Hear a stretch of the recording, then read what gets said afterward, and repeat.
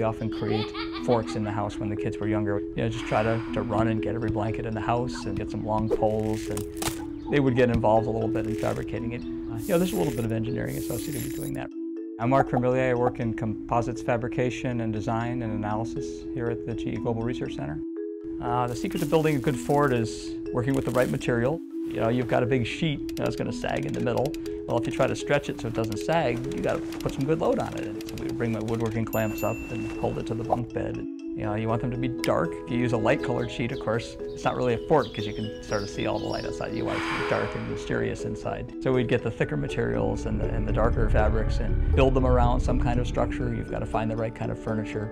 And really, the idea is to get it to the point where you're there at the beginning while the fort's getting built, but soon you kind of want to slowly disappear and leave a structure that's safe for them to play in. It's not going to collapse on them, but that they really enjoy, and it's a lot of fun.